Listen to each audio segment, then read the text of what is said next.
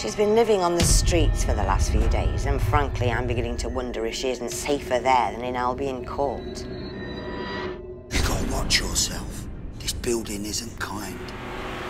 Have you ever seen anything strange? I think this building is actually the Twilight Zone. Either that or Devil's Tower. You're now part of this.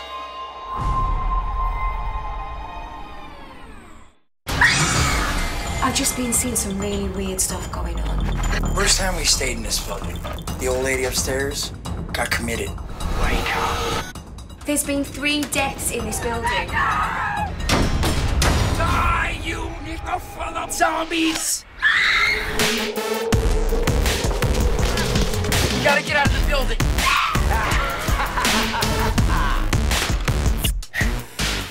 First thing Monday, I'm getting another job.